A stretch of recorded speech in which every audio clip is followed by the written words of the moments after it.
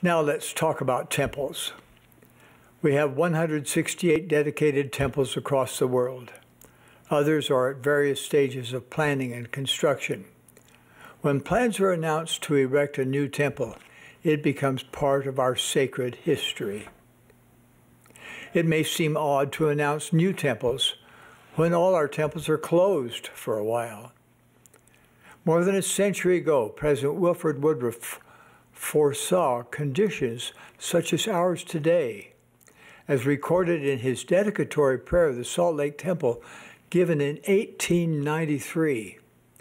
Some of you may have seen excerpts from this remarkable prayer on social media.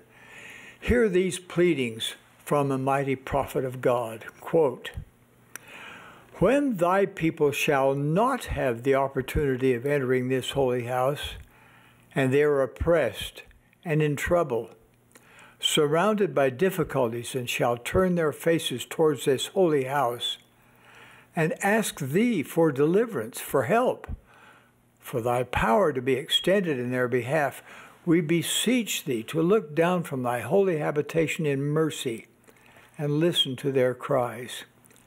Or, when the children of thy people shall be separated through any cause from this place, and they shall cry unto thee from the depths of their affliction and sorrow, to extend relief and deliverance to them, we humbly entreat thee to hearken to their cries, and grant unto them the blessing for which they ask."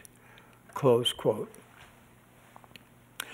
Brothers and sisters, during times of our distress, when temples are closed, you can still draw upon the power of your temple covenants and endowment as you honor your covenants.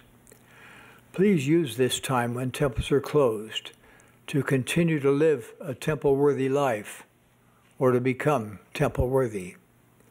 Talk about the temple with your family and friends, because Jesus Christ is at the center of everything we do in the temple. As you think more about the temple, you will be thinking more about Him. Study and pray to learn more about the power and knowledge with which you have been endowed, or with which you will yet be endowed.